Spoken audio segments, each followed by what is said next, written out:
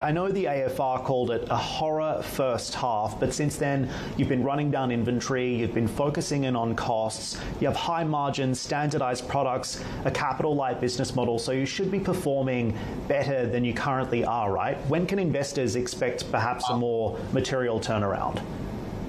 I think investors would have seen a huge turnaround in profitability in the last half. So obviously a year has two halves.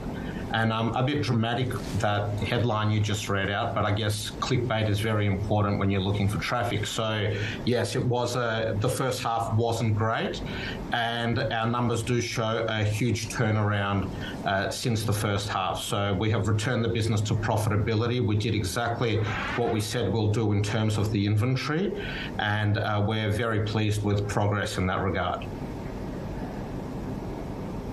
Just on the macro here, I know you said it's really hard to forecast, but in Australia, we're talking about these other major retail earnings today, and these retailers are saying, okay, look, household budgets are tighter because interest rates continue to go up.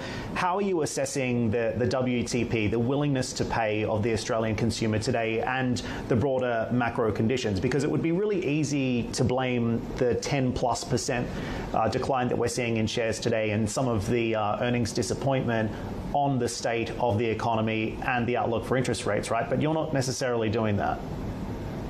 Yeah, no, and especially, look, the economy will do what it does, and Kogan has a very small impact over the wider economy. We're a business doing, a small fraction of the overall retail in the market. And for us also, we have seen historically that whenever customers do it tough, they start to do a bit more research, they start to tighten up, they start to consider their purchases a lot more.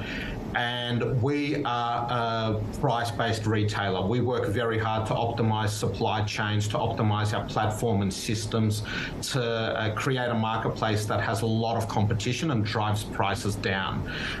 So you can see even from the slide on the screen at the moment in terms of the repeat purchase behavior. So we're seeing a lot of that in this environment. And our view is that those like us who drive a lot of value to customers tend to win market share in environments when there's a bit of uncertainty and belt tightening going on.